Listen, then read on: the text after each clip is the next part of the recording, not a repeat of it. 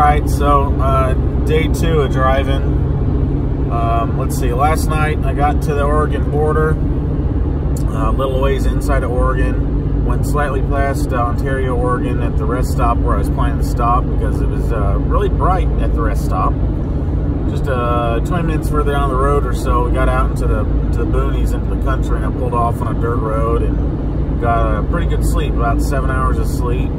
No bright lights, no interstate traffic noise, and woke up in this pretty little valley.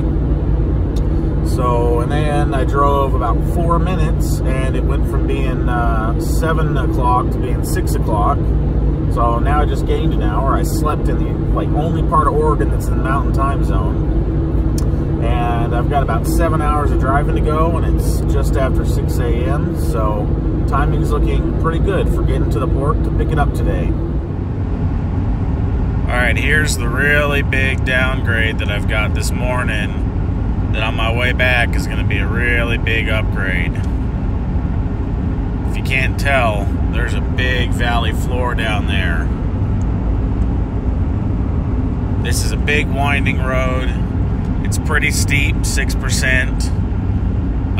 It gets hot out here. This is Eastern Oregon, so it's going to be hot. And if you can see, this is a steep road. So normally not too much of a problem, really. But towing all that extra weight, it's going to be, this will be an interesting hill. We'll see how the Jeep does going up and how hot we get. Alright, better drive. Alright, I'm going on down. You can see, got road work, always lots of road work.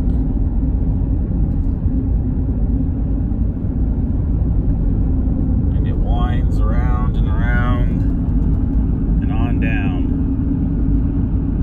I'm not sure what the total elevation gain is, but it's significant. Getting a little bit closer to the valley floor there. You can see I've even got a runaway truck ramp up there. That's how serious they are about this.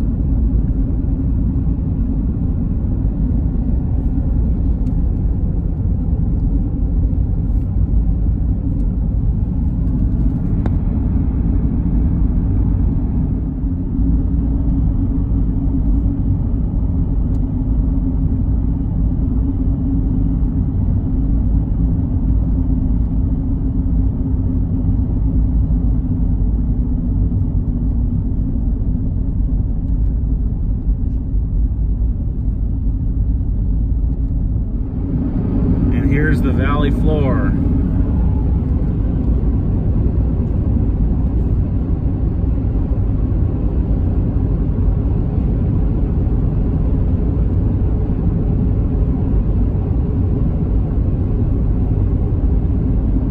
Look at that. Oh, big piece of truck. There's a neat old something or other. Old Chevy truck. I've realized the Stranger Things music makes everything seem ominous.